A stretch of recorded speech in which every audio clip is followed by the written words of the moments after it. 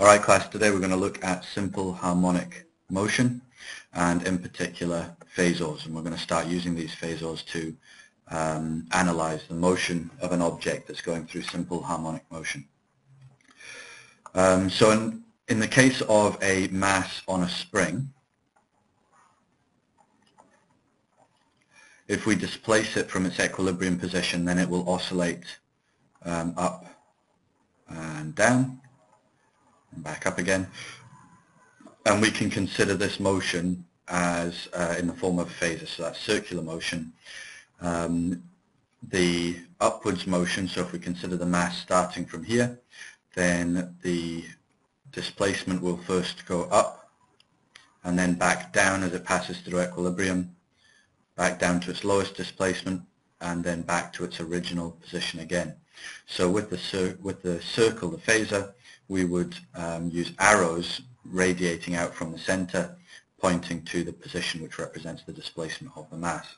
So I'm going to have a go at trying to give you the basics of that. If we start off with the first position for the mass, then we would have an arrow that stretches out to the right hand side here, and that would indicate the start of the simple harmonic motion. It'll move through 90 degrees to be pointing to maximum displacement, and the displacement is linked to the amplitude. So we use A for the amplitude,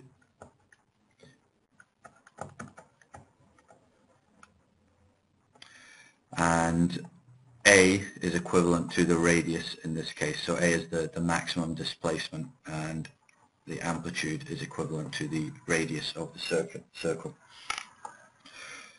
So the phasor will move through a certain number of degrees, and so if I just consider that the mass has now moved to this position,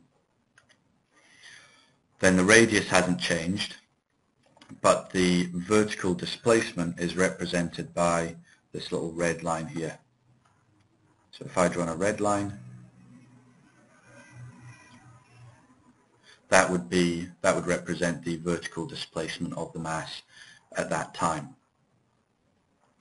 And we need to know a few things about this. We can look at the angle here, and we'll call that theta. And we know that this line here, forming the hypotenuse of a circle, is A, the amplitude, and that is the radius of the circle, so we might know that value there.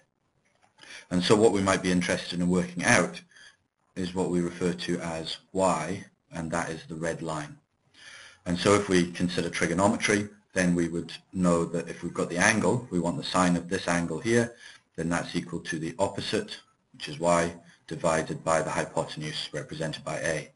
And so over here, if I write that down, we've got sine theta is equal to y divided by amplitude.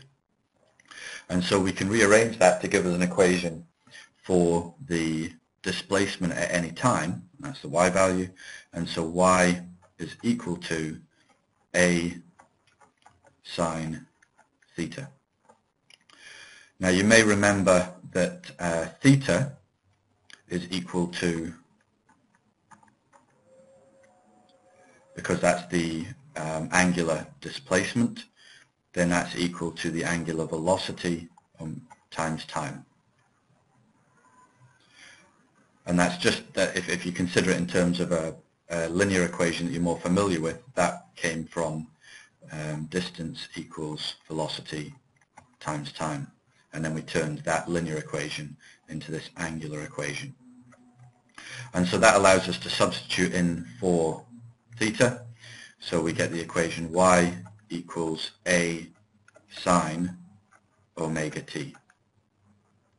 Now there's a few things to point out here. That requires the object to have started at the equilibrium position, and so the equilibrium position is represented by this arrow here, and by convention any object undergoing simple harmonic motion when represented on a phasor is considered to go anti-clockwise. Okay. All right, that'll do for now. Next up, we will look at turning that displacement into velocity for the object at any particular time.